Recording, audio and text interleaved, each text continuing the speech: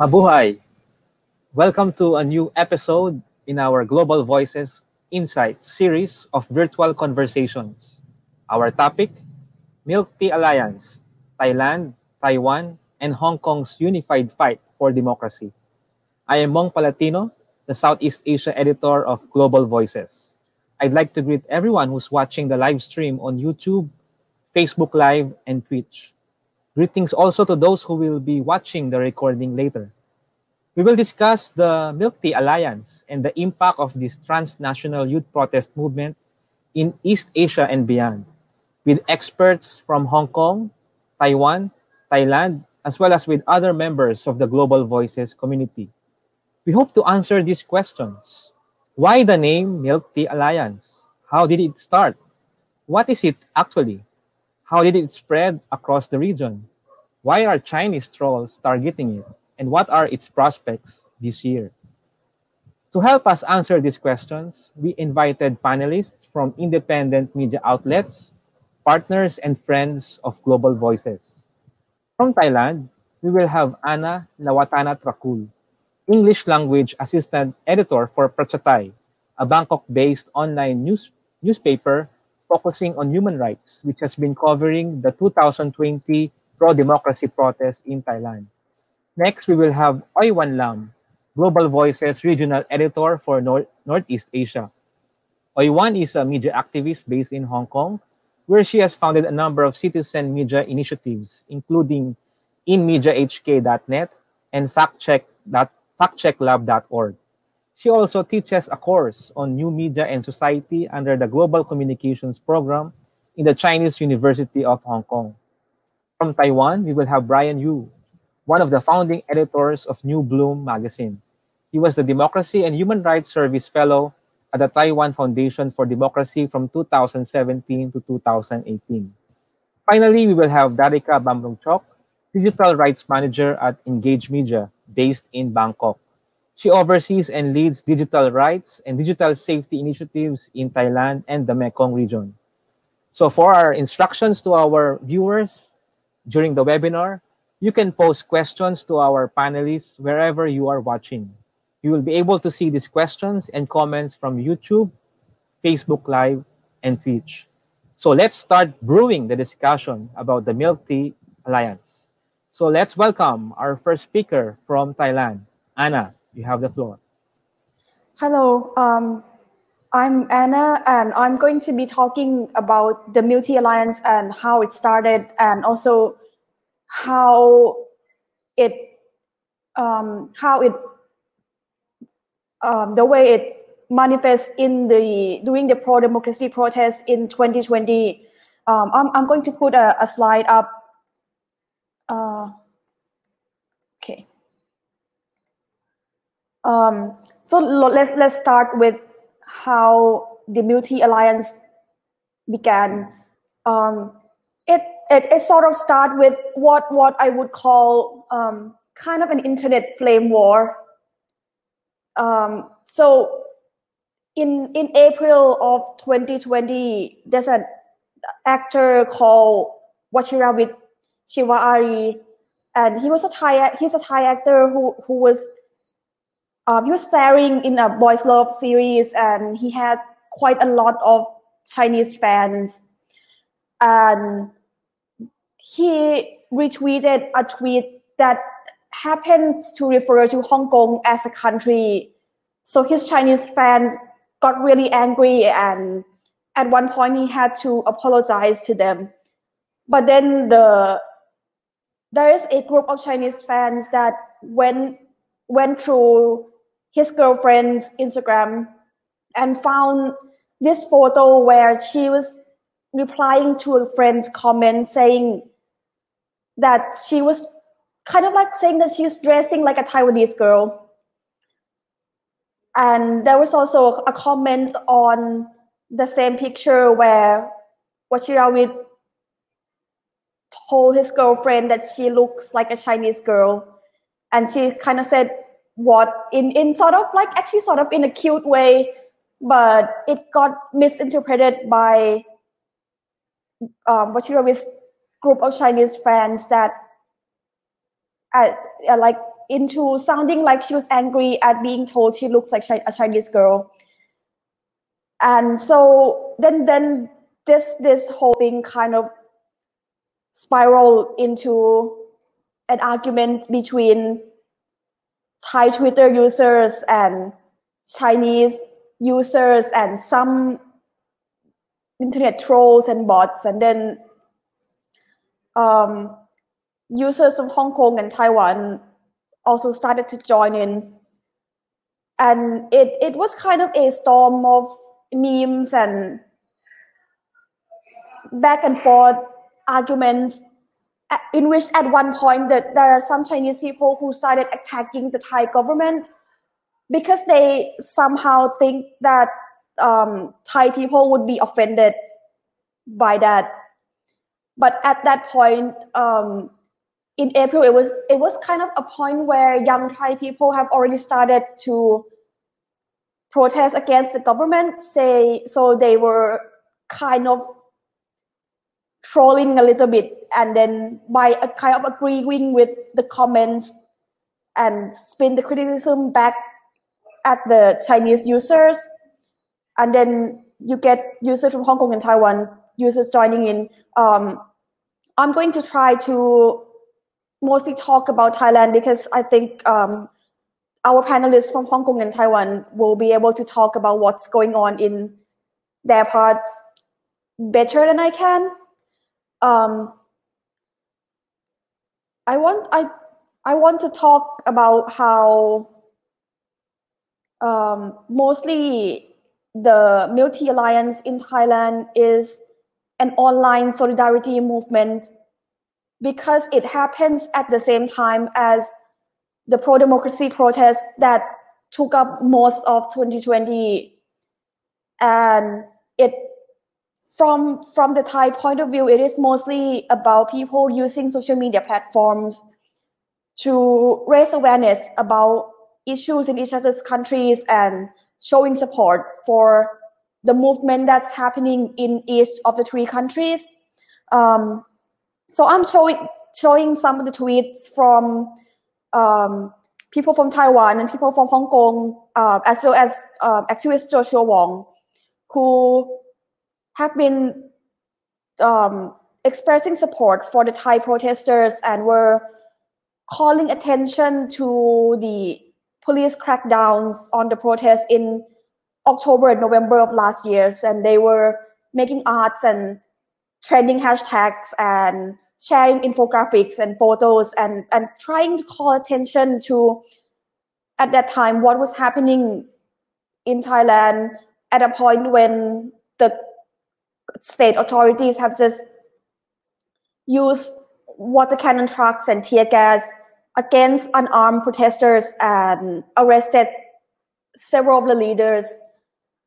And so because this happened when Joshua Wong was detained, so when he was detained in November, the Thai Twitter users kind of returned the favor. So they were trending the Stand with Joshua Wong hashtags, and they were making arts, and they were sharing information, and they were trying to get as many people as possible to know what was happening in Hong Kong. And same goes with the case of the 12 Hong Kong young people who were arrested in the late last year.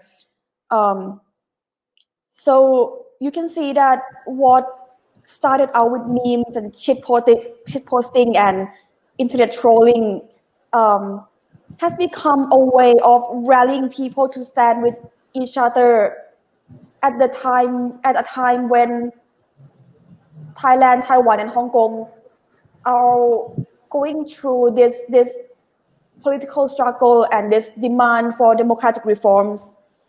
Anna, Um, do you want to share your screen? I am sharing my screen.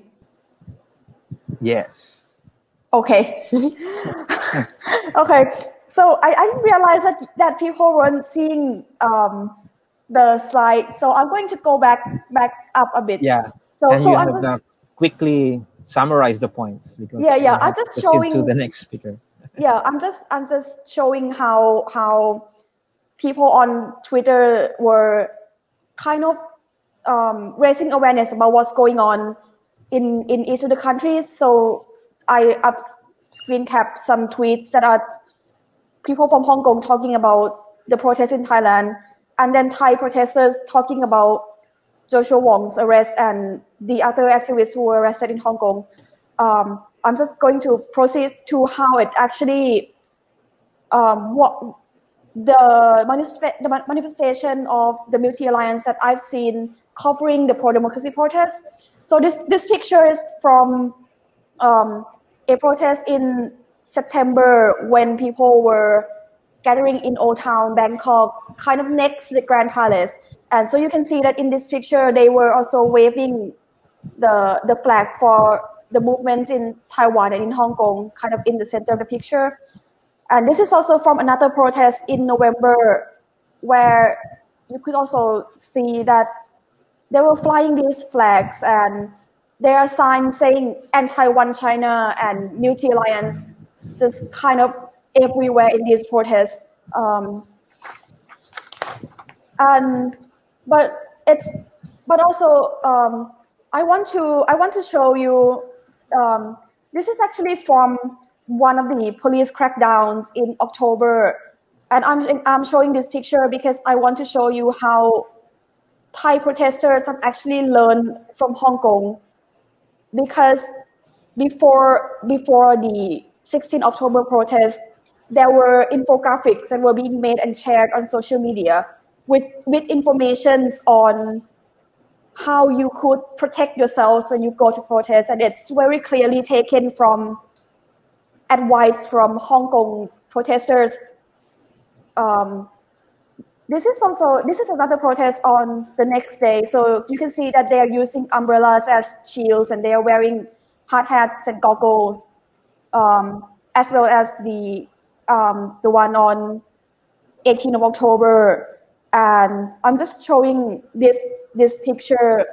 This is from a march to a government house, so you could actually see how the protesters are dressing and the protective gears that they have on. So just to conclude a little bit, I think it's because we are kind of going through a situation where we don't have very big protests so often anymore.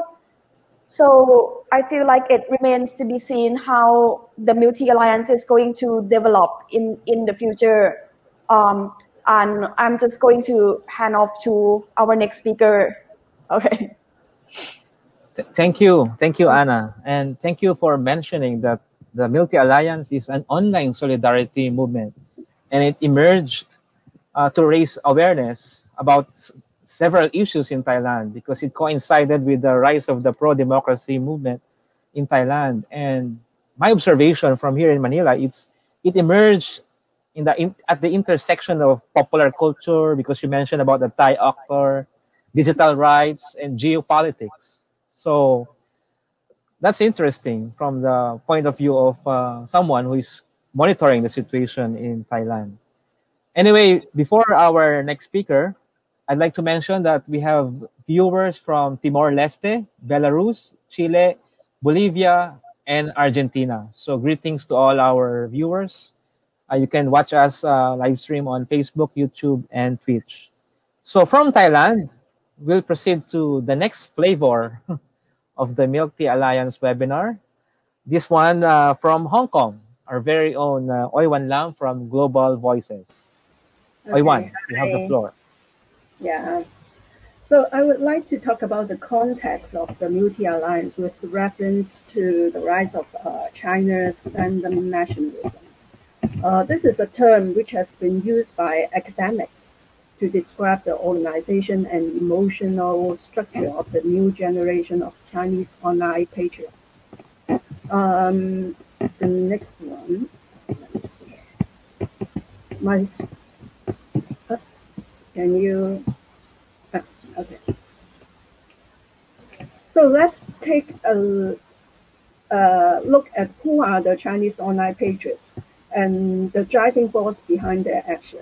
So according to researches done by both overseas scholars like Liu Haihong in that book, as well as mainland Chinese official media outlet, majority of those who have joined the online expedition to overseas social media were born after 1990s, and they are active members of online community, in particular, online fans clubs of either popular star or subculture, like Japanese boy love comic. This generation is brought up in post-Tiananmen era, when patriot education was adopted as a means to maintain political stability in China. The pedagogy stresses the pain and suffering that China has gone through since Qing dynasty and places China in an antagonistic relation with other countries.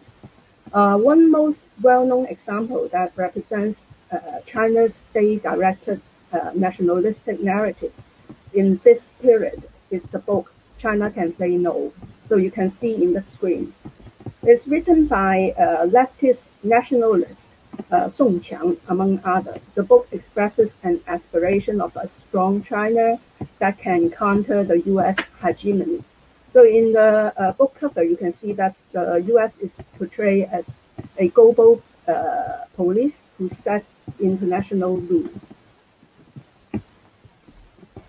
But at the same time, the post-1990s is also China's first internet generation.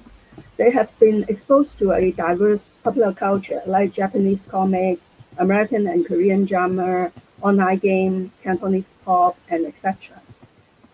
Actually, between 2002 and 4, I was taking my MPhil in sociology in Beijing.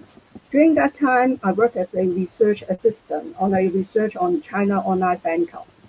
One of the research focus was on how popular singers perform patriotism on stage and how their fans react to their performance. So I joined Taiwanese singer Jay Chou's fans club in Beijing and attend many of their activities for 2 years. At that time, there were already signs that Chinese fans' love for their idols will intertwine with patriotic expression. For example, the fans will go crazy when the singer from Taiwan or Hong Kong express that they share the same root or bloodline with their fans. But at the same time, artists' patriotic performance was more a market strategy at that time. Things have changed after 10 years. Under the new leadership of Xi Jinping, ideological structure has become the top priority for maintaining political stability. So in 2013, China introduced 7 red lines for independent internet celebrities, demanding them to promote positive energy online. On the same year, Beijing launched the rumor law to suppress online information source. By now, Chinese social media is flooded with positive narrative about China and negative narrative about other countries. And Beijing also has strengthened its censorship on TV and movie. Majority of the dramas have to include patriotic elements in order to get an approval from the censor. A typical example of such kind of patriotic movie is Wolf Warrior. Its punchline, whoever offended China will be eliminated no matter how far they are. This has become a punchline for online patriots as well. In 2016, state and party-affiliated media outlets were forced to pledge their loyalty to the party, and in many cases, party officials have taken control over the newsroom. Around the same time, singers and artists from Hong Kong and Taiwan were also forced to perform patriotism on social media if they want to enter the China market. For example, they have to help spreading state propaganda such as Chinese position in the territorial dispute in South China Sea. The Communist Youth League has started actively appropriate elements of popular culture in promoting patriotism. In 2017, the League opened its official account on Bilibili, a very popular video platform among youth. From its official account banner, you can see that Japanese-style comic has become a crucial element in Youth League's image. By 2018, majority of the internet corporate has established party branch. Against such background, the Chinese patriot fans organized their first expedition to Facebook in 2016 after Taiwan won the Taiwan presidential election. The expedition was organized by an online football fans community, originally based in a forum called Diba. Members of the community was originally referred to as 屌丝, meaning pathetic losers. Before 2016, the community of 屌丝 enjoyed picking fights with other online football fans community inside China, and they always won. Their punchline is Diba will always rap out their enemies in their expedition. So after 2016, the title of Diba's member has shifted from the vulgar term 屌丝 to tiny pain. It means online patriots. In the name of Diba, the tiny pains have organized expeditions to Sweden Embassy's Facebook in 2018 and to pick fight with the Hong Kong protester in 2019. So it's not the first time that they have such expedition. They always have that. So in addition to expedition, the tiny pains also like attacking celebrities' political incorrect acts. There are countless incidents, and the most famous one took place in 2016. A 16-year-old Taiwanese singer, Zhou Zhiyu, was forced to apologize for carrying a Taiwanese flag in TV show broadcast in Taiwan. And more recently, prominent Chinese writer Fang Fang was labeled as traitor for her Wuhan diary about COVID-19 outbreak last year. So one character of fans culture, the Chinese fan culture, is that they love to pick fights with their idol's competitor. Their love for their idols will turn into hatred of either their idol's competitor or their idol's lover, as they will obstruct their fantasy about the idol. So in addition, the fans also have strong expectation that their idols would perform for them. So as patriotism has become the dominant ideology in China, the Chinese fans' love and hate for their idol have a stronger tendency to articulate through nationalistic expression. And they would also expect their idol to perform patriotism. That's why when their idol were being attacked for deviating from official narrative, very often they would be demanded to perform apology, public apology.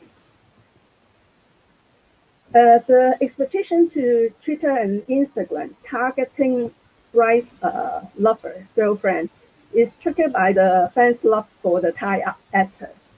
So I think just now our speaker had already summed up what's happened. It's all about this girlfriend. They dig up the information about Bright and then found out that she had a super pretty girlfriend, and they become so envious. But when they have to find excuse to bully this girl, and then they find the excuse by through nationalistic expression. So this is something new or something special about Chinese online nationalism. So they decide to teach the Thai girl one China history lesson by using the text Navy, which is the account of that girl.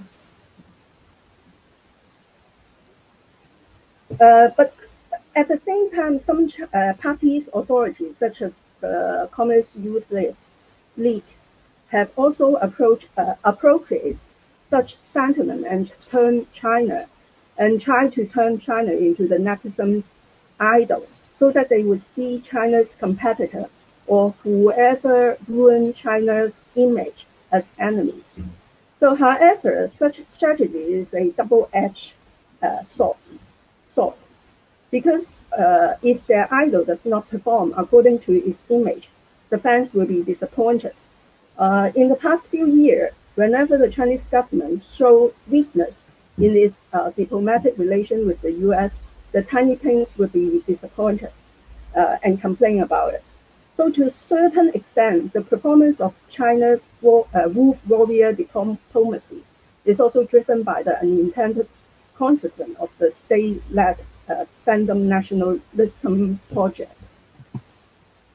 So this is the social media crossfire between the Thai and the Chinese netizens.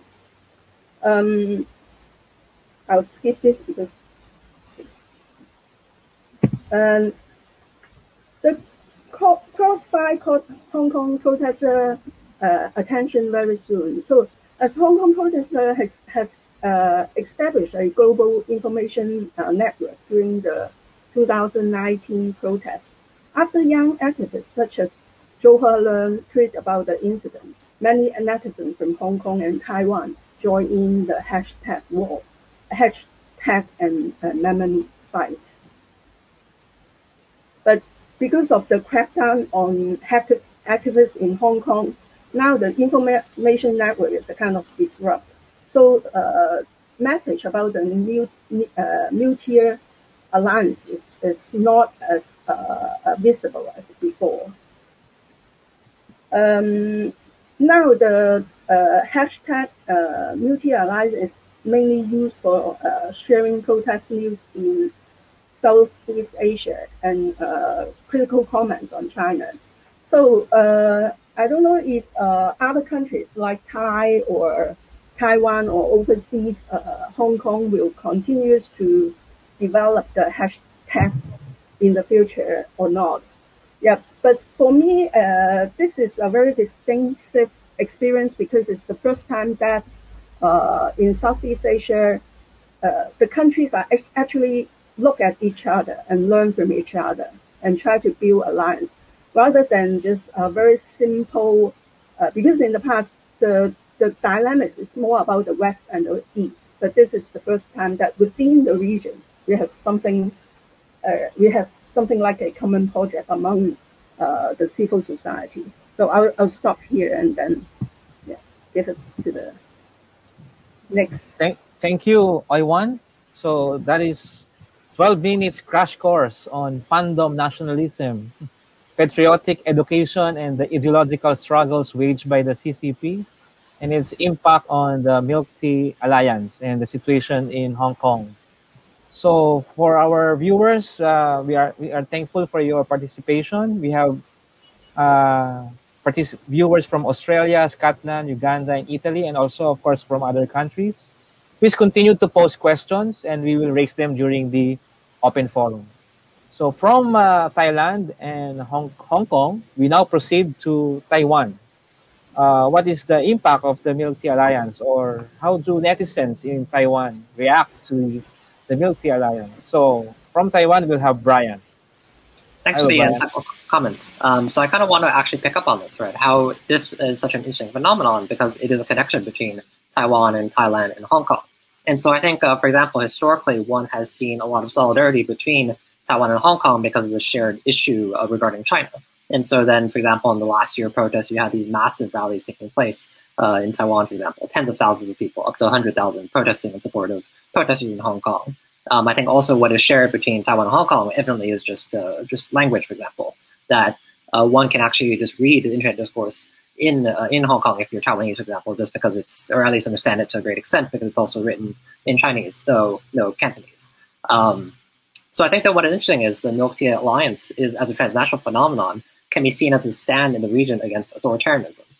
It does concern itself with the China issue because it was provoked by these responses by Chinese netizens. And I think that there's this kind of growing observation that there have been increased, I think Chinese nationalism online is increasingly visible in spaces such as Twitter or whatever on different social media networks, even on social media networks that are actually banned within China. And as kind of Oiwan mentioned, for example, there have been past incidents in which, for example, Chinese internet forum users on Diba, Chinese forum, would, for example, jump the Great Firewall of China to, for example, go and attack Taiwanese pro-democracy politicians, such as the president, Tsai Ing-wen, for example, leaving all these kind of hateful comments on her Facebook page, coming after people and trying to dox them and that sort of thing.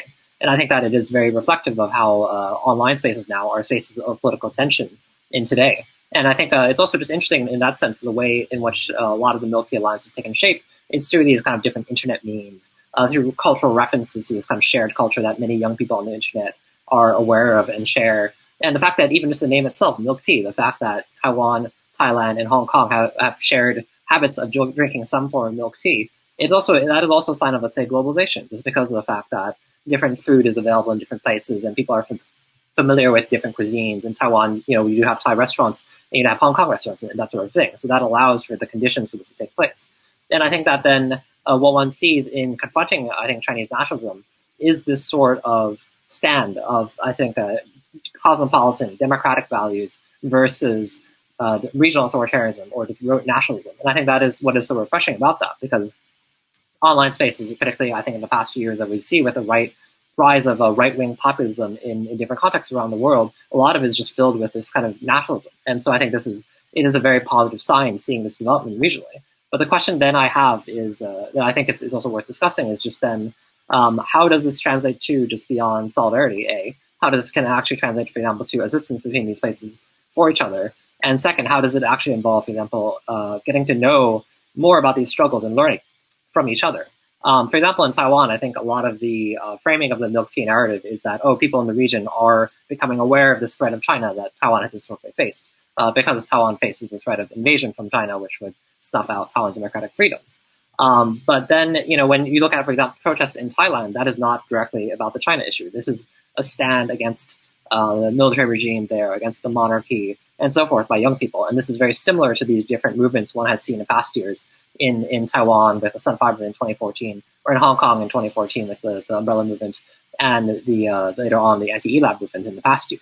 And I think that then the commonality then is that I think particularly a lot of the Milk Tea Alliance, the origin that can be traced back to this regional interest in Hong Kong, because as this massive uprising among just the largest proportion of the population in modern history participating in protests and having these kind of innovative tactics against the riot police. And so I think then, protesters in Thailand and Taiwan and elsewhere will look at this and see, want to know how to learn from it, how to actually kind of attract global attention. Also, just in terms of, again, concrete tactics with dealing with the police and riot gear and rubber bullets and tear gas and those sorts of things. And so that is, I think, where a lot of the interest in this kind of phenomenon comes from. But the question I often have, particularly from Taiwan, is how aware are people in Taiwan of, let's say, protests in Thailand and what they are about? I think there's still this kind of greater concern with, for example, Hong Kong, and not just kind of situating this in the framework of a kind of shared struggle for democracy that doesn't necessarily just have to do with the China threat, the regional threat to democracies from China, which is part of it, but also not exclusively it. And so I think, for example, in Taiwan, by contrast, the solidarity rallies that have taken place for Thailand have been much smaller, for example, a few hundred people or even a few dozen people. The activists that are organizing here are oftentimes Thai students studying in Taiwan. And you do see, for example, former Sunflower Movement leader Chan Wei-ting, for example, did go to some solidarity protests. The New Power Party, which is a third party formed after the Sunflower Movement in 2014, was also present at these protests, pointing to that there's a need in the region to stand up for democracy. But then beyond that, it's also telling to me that I think that it doesn't attract this kind of attention from the Taiwanese public writ large. And so I think that maybe points to where there are some limitations to, I think, the transnational framing of it. I think that's something that people could stand to learn from. But I think what's also interesting then is to point to the transnationalism of activists, the solidarity of activists versus responses from the state. I think now, particularly we're seeing the rise of protests, which are often youth-led. You're dealing with similar threats, so you're wearing masks, for example, to hide your identity because of the threat of digital surveillance identification. I think also just because of that modern policing technology involves tear gas and batons and so forth. You have adoption of the safety helmets and that sort of thing. And just so people looking at each other, looking at these images, are learning from each other. And I think that particularly Thailand, for example, just people will share these viral images of, for example, bringing the unicorn floats to the front of the protest as a barrier. A very innovative way of getting attention, but also having a practical means. And I expect to see this pop up in other places actually in the future. For example, Hong Kong, once, let's say, COVID blows over, hopefully, and possibly protests would resume, or just other contexts too, because movements do learn from each other in this way. But then what will happen, I think, from state actors is that they will point to this shared phenomenon and claim that this is a sign of, let's say, a color revolution, that this is all stirred up by foreign forces from abroad. That, for example, in Thailand, you might claim that Hong Kong and Taiwan are intervening there to cause this to happen, or in Taiwan, or in Hong Kong, you'll have to claim that Taiwan or Thailand is involved in stirring up protests. You'll have this attempt by state actors, authoritarian state actors, to blame this on outside forces, pointing to these convergent phenomenon, or how social movements are learning from each other through phenomena such as the Milk Tea Alliance, and claiming that this is not coincidence. I mean, obviously it is not coincidence. It's actually that social movements are learning from each other, that activists are looking to each other, but then this will be used as a means of delegitimizing the movement. And I think it's quite interesting, actually, because there was a story recently in Taiwan in which three Taiwanese men were arrested for circulating Chinese disinformation. So they went to China, were trained in spreading disinformation, came back to Taiwan. They were working as administrators on DIPA, the internet forum that came up a few times. And they tried to circulate disinformation about COVID, claiming that Tsai, the president, won through election fraud, but significantly also claiming that Taiwan was involved in stirring up the Milk Tea Alliance. They had false documentation that was a letter purporting to be between Taiwanese and American government officials, saying that we're going to work together to create this milk tea phenomenon online, this kind of false correspondence. And so they were working on behalf of China. This is an attempt to kind of delegitimize the Milk Tea Alliance, to claim that it's outside forces. And so that's one example of this kind of thing. I think that probably we will see more of these kind of disinformation efforts in the near future as well, just coming up. But I think that's interesting then, because that points to the challenge of facing the Milk Tea Alliance. This solidarity can be used against us by state actors in that sense. And I think that there will be people that do believe that, because we live in an age in which there's increasing amounts of misinformation and disinformation put out by state actors or online trolls or nationalists or whoever. And there are people that will believe it. And so the question then is what do movements draw from each other? Oftentimes what we draw from each other is legitimacy. And oftentimes we are trying to learn from each other and build connections. But, that can also be used against us, for example. You do have activists, for example, coming under fire or being targeted by the regimes for conducting online calls just to learn from activists, or even events such as this. For example, in Singapore, there's an activist, Oiwan Lam, who came under fire for just having a Skype call with Joshua Wong because wanting to learn from Hong Kong and that sort of thing. And so I think that's kind of the paradox. And I think that's also maybe where the Milk Tea Alliance as a phenomenon would need to consider further to actually kind of have further roots and become more substantial. But I think that I think that maybe we can discuss this more in discussion. But I think it's just very it's almost a sign of the time. I think that this kind of online phenomenon for us it's very extraordinary because of the fact that it's kind of the first time we've seen this. But just we live in an increasingly globalized world. I hope that people across the world can become invested and knowledgeable about different struggles and come together in these kind of phenomena. I mean, some things that do encourage me. For example, just there's the odd phenomenon of, for example, people reacting against right-wing nationalists in the U.S. by posting memes from BTS, the Korean boy band, and that's another kind of online phenomenon. It's very transnational, I think. Just that there's this fandom, for example, and I think a lot just intersects with kind of online communities. But I think what's also is to be careful of is that in terms of online communities, it's not always representative of a place. For example, Twitter is not very widely used in Taiwan. Oftentimes, it is people that are more aware of English, for example, or want to be in touch with the internet discourse. There's rising use of Twitter because of concern about Facebook's desire to enter the Chinese market. And so whenever, there have been periodic incidents in which Facebook will suddenly start censoring mentions of Taiwanese political topics on Taiwanese Facebook, and that leads to kind of more people joining Twitter. But then it's still kind of a very select group of people. And I think that's also the case in Thailand. A lot of the users of Twitter are, for example, more liberal or more educated and that sort of thing. And so this does not always represent just kind of the vast, the actual kind of society. It is a kind of select group of people, oftentimes it is younger people. But I think then that this is a very promising start, looking at a phenomenon such as the Milk Alliance, and just where it goes from here is something that I think is very worth considering as a question for those of us who are invested in democracy in the region and beyond. So I'll leave that there, and I'll be looking forward to talking later. Thank you, Brian. That's a lot to unpack, but you discuss a lot of interesting topics, especially the impact of the shared culture of young people learning from each other, and also the challenges and risks that they face as they wage their campaigns, and about the impact of the transnational activism of activists across the region. I'm sure we'll have more about this to discuss in the open forum. So from Taiwan, we'll discuss the impact of the Milk Tea Alliance, not just in these communities, but also in Southeast Asia, outside Thailand. So from the Engaged Media Network, and Engaged Media has one very interesting project called Coconut. I think Darika will be able to discuss how netizens across Southeast Asia are viewing the Milk Tea Alliance. So Darika, you have the floor. Okay. Thank you for having me here. So after our speakings, speakers already discussed what's happening in Thailand, Hong Kong, and Taiwan, and then how they are supporting each other under a multi-alliance.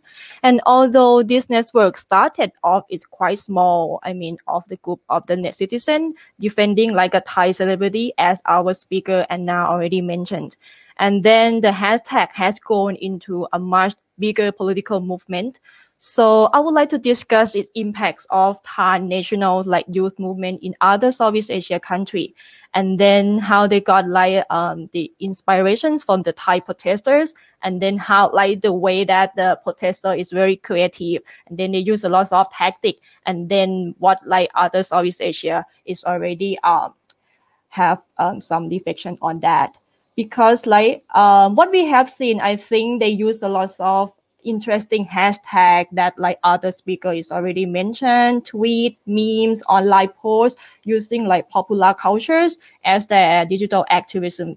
But thing is it's very interesting because many times when we have heard digital activism, many times it just stay online. Echo chamber is not create any the offline actions or activism. But what we have seen the young activists connect to the multi-alliance like Thailand and Taiwan and Hong Kong, how they can translate and move the digital activism into the state protest. That is one example that, for me, I think it's quite a rare moments of the regional solidarity that happened.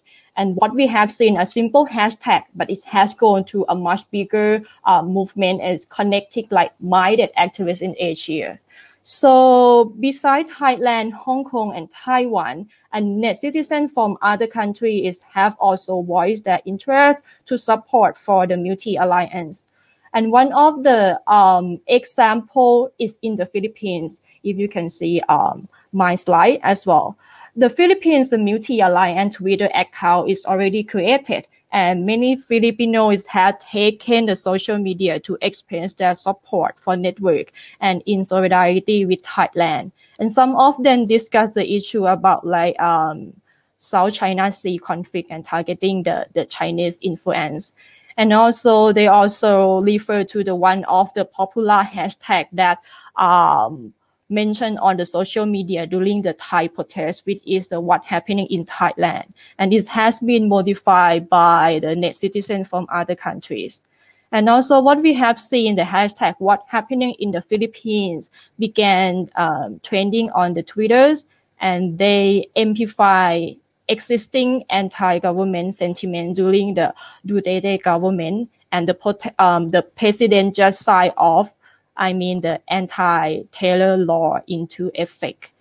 And the similar situation that the hashtag what happening in Indonesia is have been mentioned on the social media.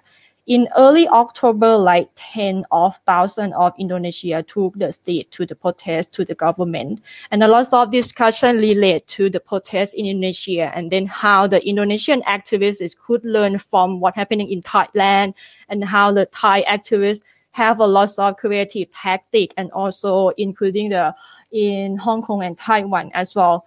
And at the same time, one of the discussion that happening in Indonesia is like how Thai youth activists can ensure that the protest, it should be peaceful. I mean, like no violation. But for me, what has surprised me the most during what happening during the protest in Thailand is a hashtag. If I translate in English, like if Lao politics was good, began trending soon after the Thai citizen used the hashtag in Thai, like ถ้าการเมืองดี or if politics was good. This is very interesting moment how they use the hashtag to voice our political opinion. And this is happen in the country where freedom of expression is very like limited and the political landscape, if I say, is like very difficult to speak up. And what I have seen how young activists and then the net citizen connected to each other on social media began with the Multi Alliance and make an impact on social movement in other countries, especially in Southeast Asia. And of course, some of them use the hashtag against the Chinese power in these regions. But more on that, they got inspired by the activists from other countries like to fight for democracy and the anti-authoritarian regimes. Because if you look at the political regime in many Southeast Asia countries, actually we have shared some political sentiments and the young activists, who want to stand up and become a forefront of the protest. They feel this is enough. And a lot of the common word, what we have heard from the young activist movement from Thailand, Hong Kong, and Taiwan, the one word that they always mention, they want to have a better futures in their home country. So I think that for the young generation, that they use the social media to voice out their opinion and what they want their home country in a better situation. But as we know, protesting in the political regime is never easy. Even though the digital technology can help them, but at the same time, it can be used against them too. These pictures is a Thai protester in Chiang Mai, Thailand. He came to the protest with dressed up like a CCTV, but because a lot of the Thai protester, and I think that relate to the other Southeast Asia activists, we already know that being a pro-activist in the country like Thailand, the authority and the government is already have like a lot of the state surveillance and the tactics as well. And of course that may open them up to certain threat, digital surveillance and criminalizations. And especially for the online harassment, it has been increased a lot during the protests in Thailand. And many cases it has been connected to the state link social media, including the potential information operation. So in October, Twitter removed more than 900 Twitter accounts that connect to the loyal Thai army after the account was found that being engaging in the IO in Thai or information operation. But not just online, but what we have seen that in Thailand, they have been returned to prosecution for the less major's law, in Thailand, to criminalize any threat to the monarchy. On top of the crackdown, the kinds of the media censorship is also increasing in the country. So the protesting in Thailand, of course, the international solidarity and support, that is very important. And one of the regional platform that already mentioned is a COCONET. So the short for Connecting Community and Network. It's a network and the platform for a digital rights movement in Asia Pacific. So during the protests in Thailand, the coconut member, including CSO, journalists, artists, and the filmmakers, call for the international support. And we had the online discussion how we can support and in solidarity with the pro-democracy protests. And we share lots of the campaigning idea, but not just for the solidarity. We share our learning material like lesson learned, especially security material from the activists in Asia Pacific, how they can protect themselves during the protesting. That because I think at some point we have quite similar situation in terms of the authoritarian, and then how the activists can learn from each other to protect during the protesting. I think I will stop for now, and then we have some time to have Q&A. Thank you. Thank you, Darika, for giving us an overview of how netizens across Southeast Asia are viewing the Milk Tea Alliance and the impact it made on countries like the Philippines and Laos. And also, you mentioned also what Brian said earlier about some of the risks faced by activists and netizens who are campaigning through the Milk Tea Alliance hashtag. So thank you once again to all our speakers, Anna, Oiwan, Brian, and Darika. We have several questions from our participants. Here's a question from Chavalin. Do you think the Milk Tea Alliance movement has a potential to go beyond online solidarity? So we have seen this movement as a symbolic movement, but not much in an actual fight against authorities. So perhaps Anna can first answer the question. Okay. I think from what I've seen in the recent protests, I think it's already starting to come offline a little bit, in the sense that we've learned so much from each other, and especially from Hong Kong, and we are using the space of protest as a way of calling attention to issues that are happening in other countries. And I do hope that it gets further than that, because I think what Thailand, Hong Kong, and Taiwan share within this political struggle is that we are all fighting for democracy.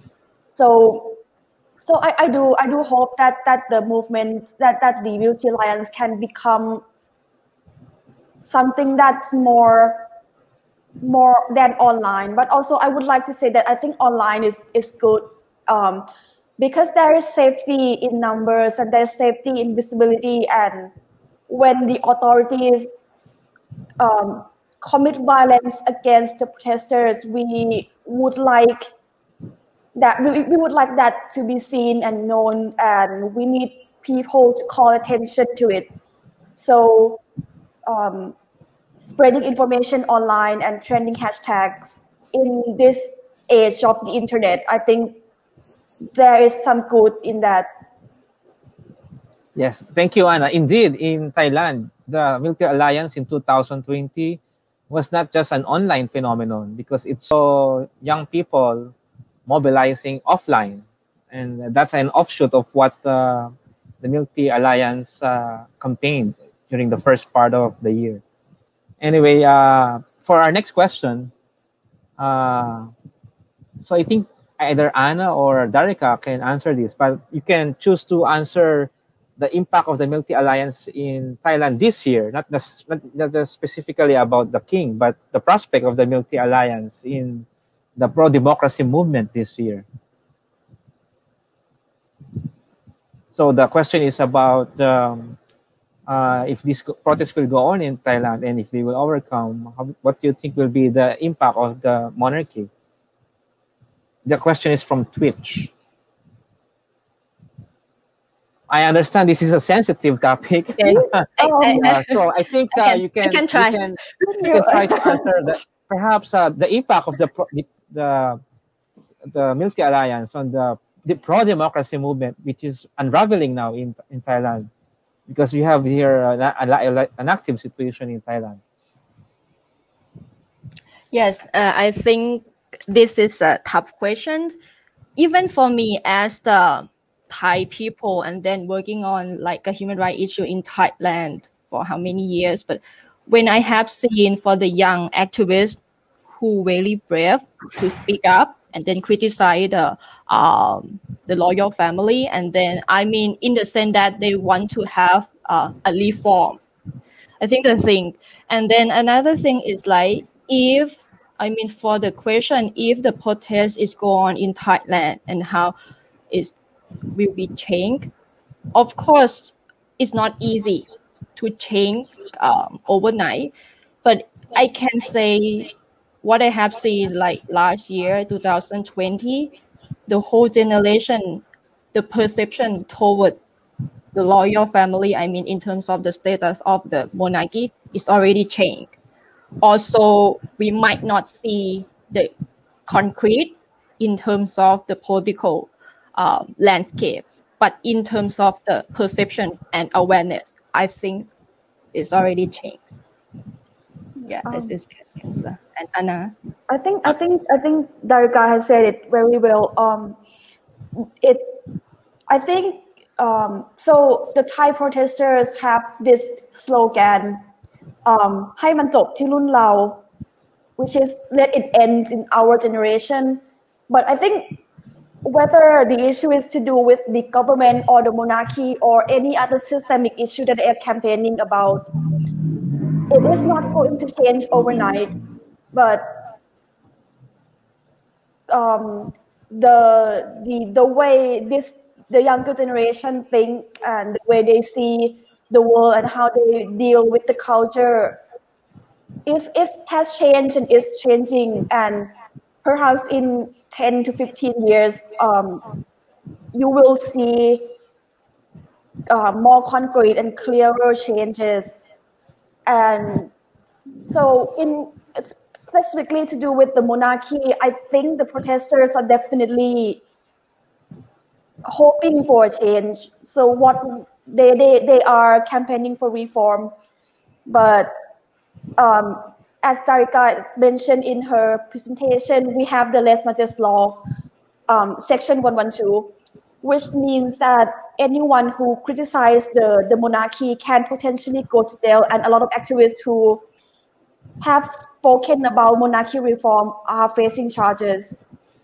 So this is something that is difficult to discuss and to campaign about in Thailand, because there's always this threat of persecution. But they are trying. I think the protesters are trying, and they are certainly hoping that things are going to change. Thank you, Darika and Anna. For our next question, we'll post it on screen. It's about. Okay, I think Oiwan can answer this.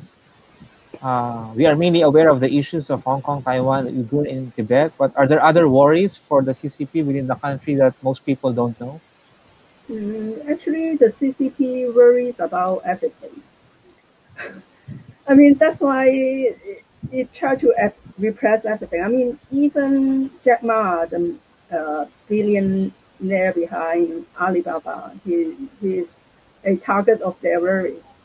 I mean, there are so many people who have, power elite in the past decade. It becomes, the worries for CCP. So the question is that for how long they will be tired of there being worries of everything. Thank you, Oiwan. Next question. I think Brian can answer this. Do you think also include Philippines, Laos in the Milky Alliance? Or Brian or Darika can answer this. Does it mean that any country can join? What's the criteria or eligibility to be in this alliance? To be precise, I think the main actors in this movement are Hong Kong and Thailand. Yeah, I think this is an inclusive movement. Yeah, I think it's a very interesting question because one does see different definitions of what is included in the Milk Tea Alliance, and you do see people from other countries joining in, for example, just because personal interest or connection, family connection, or just they find out about this cause online and that sort of thing. And so I think the nice thing about the Milk Tea Alliance framing is that it can be expansive, and so I think that if you're concerned with democracy and these kind of shared values, it doesn't directly have to do with China either. I would say that. I think that people can actually be part of that. And so I think this is what's very interesting about this phenomenon. And so, in the memes that one does see, I think Taiwan, Thailand, and Hong Kong are kind of the main three. And I agree that Hong Kong and Thailand are actually the main ones here, the main actors. But I think it can expand, and that's also the nice thing about it. And so you do see this kind of flexible framing of it in the memes and production online of all this content as well. And I think that in itself, the flexibility and permeability of it is also very interesting as a phenomenon. Indeed, it is an alliance, but it doesn't really have a formal structure, It's an informal network, and you mentioned about the framing. It's really flexible. And Darika mentioned how activists and netizens outside Hong Kong, Taiwan, and Thailand are using the lens of the Milk Tea Alliance in raising their issues. Okay, so for the next question, I think we still have some questions. I think Brian or Oiwan can answer this. To what extent has the online war between the netizens of the Milk Tea Alliance and China's fandom nationalism contribute to a productive discussion and awareness about transnational regional issues? I think one of the main awareness is about the China model. Yeah, because the character of China fandom nationalism is expedition to social media like Twitter and Facebook, which is outside China, and then their target are usually popular figure. So, like in Korea, is BTS, in Thailand is right, and every time they have this kind of expedition, it's a kind of making the people in that country aware that once you have to enter the China market, you have to kind of submit to their logic, which is totally unreasonable. So in this sense, it really raised the transnational awareness and the alliance. I mean, apart from the share of value about democracy is actually very much about China as well, because the triggering point is their performance of Chinese nationalism outside of China. So and then this are kind of bringing others together. Thank you. Brian, you have something to add? Mm-hmm. Yeah, I think what's very interesting is that when Chinese nationalists go and do this, it shows what the character of contemporary Chinese nationalism is. That there's this sensitivity that it is very easily, these egos are very easily bruised and will react in this way. And so that does educate, I think, other places, even places that are not as directly dealing with China as, say, Hong Kong or Taiwan, about that this is something, this is what the Chinese nationalism is like. And that's, again, as one mentioned, that's the price you pay to enter the Chinese market, this constant pattern of self-censorship. I also hope, though, that it can allow for education about very country-specific issues. Also, in terms of the phenomenon, I think maybe that in terms of the information sharing, memes are a great way to share information, but sometimes they're not very dense. I mean, you can kind of like unpack it and get to different layers, but sometimes it can be a little light. But what is interesting then, I think, is point to the different shared patterns between, let's say, authoritarian regimes in the region. And that's, I think, something people can learn about. That, at the same time, we see national security laws being passed across Asia, or that the rhetoric from different authoritarian regimes is actually very similar to each other. And I think that in itself is quite interesting and I think educational for people. Thank you. For the next question, I think Anna or Darika can answer this. Considering the COVID pandemic, do you think that the Milk Tea Alliance has made activism more accessible to individuals despite external constraints? Will digital activism remain prominent post-COVID? For this issue, I have a bit of maybe it's a question that we can all think about when you think about protest, which is that there are always going to be people who support the movement who cannot join the physical protest for whatever reasons, such as people with disabilities. If you use a wheelchair, you will not be able to access a lot of protest sites in Bangkok. And I think this is something that we might want to think about when you think of protest and digital activism, in that you cannot place all the values of a movement onto going out onto the street, because I would say that the internet and social media is also a very important front line that we have to fight on. Okay, thank you. Darika, you have something to add? Yes, I think I agree what Anna is already mentioned, and also I think not just only what I have seen among like especially for Hong Kong and Thai activists, not just they mobilize on the social media like Twitter, but they already have like a Telegram group that they want to talk each other how they want to have like a strategy on the protest, both like offline and online. I think that's why it's make a movement, the student movement is become like bigger and bigger. And also relate to the COVID. I think in Thailand, the one thing is like we are not locked down, and that's why the government is seem it's tricky because the government is still use the emergency decrees to say that it is a COVID, but at the same time, it's want to prevent the protest on the street as well. I think it's a tricky, but of course, after COVID, I still believe that the protest is still, it's become bigger and bigger. But the COVID situation might make the people is more angry how the government handle the situation. I think based on the answers of Anna and Darika, that deserves another webinar. The COVID, post-COVID activism. Anyway, for our last question, sorry, we lack the time already. We have a question from Tan. Would China invest more in their information operations, such as using more trolls and use their news service for the positive image of CCP, TV press? I think Oiwan can answer this. They always use the tactics. I mean, they to promote a positive Chinese image to news service.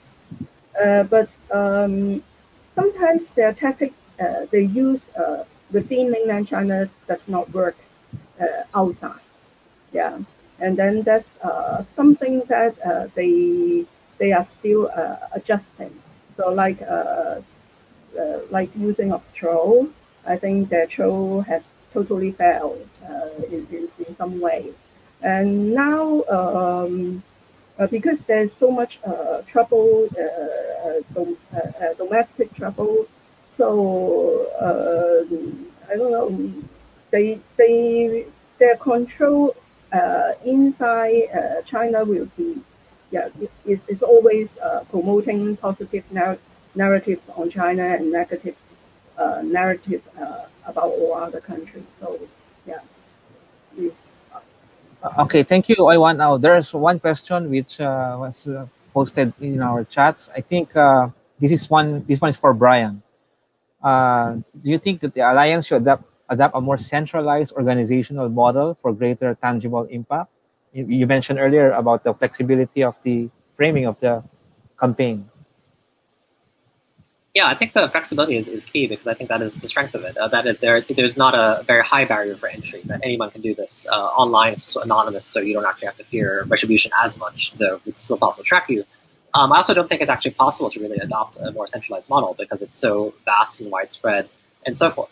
But I think that to have a more tangible impact, because a lot of the questions I've touched on, for example, how to take an online phenomenon offline, maybe one way about it is think about actions that could be taken, let's say global actions on, coordinated actions in that sense. And it probably have to have some kind of open framing, like an event, and people do something. And so that could take the form of like a solidarity rally or something of that sort. You do have global solidarity rallies very often for causes.